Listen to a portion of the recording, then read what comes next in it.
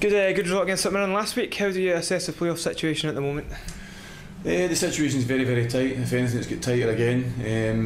And it was a good performance at home against St Mirren. I thought we'd done enough to get the 3 points, but it wasn't to be. But we took the positives from it, which was an overall good performance. We scored a very good goal. Massive 2 games in the capital this weekend and Wednesday. How's the squad feeling before Saturday's game with Hibs? Yeah, they're very upbeat. As I say, the dressing room's been very good since the Kilmarnock game, obviously, and the St Mirren game as well. We've got a couple of injuries to deal with as well. We'll give them until Saturday to see if we can get them through it. We're down to bare bones at the moment. Obviously, we've got the 4 long-term ones out of O'Donnell, Muirhead, Welsh and Osborne, but we've done another few this week. We've got a couple of knocks in training, but as I said, we'll give them up till Saturday to prove their fitness.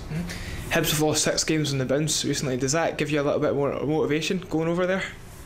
Not really, no. If anything, you're more worried as a manager that everybody's putting them off and writing them off, because sometimes that's the worst thing that can happen to a football team, because they'll bounce back. They'll be desperate as football players and people to prove people wrong, and that's what you'll probably see a determined Hibs team coming out and trying to start the game really well, so we must be ready for them.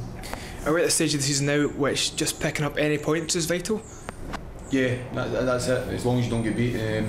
But I think if we get that victory, we're going to look for victory on Saturday, because we know the difference that can make to the 2 games leading into the end of the season. And 3 games in 8 days, it's shaping up to be pretty crazy, isn't it?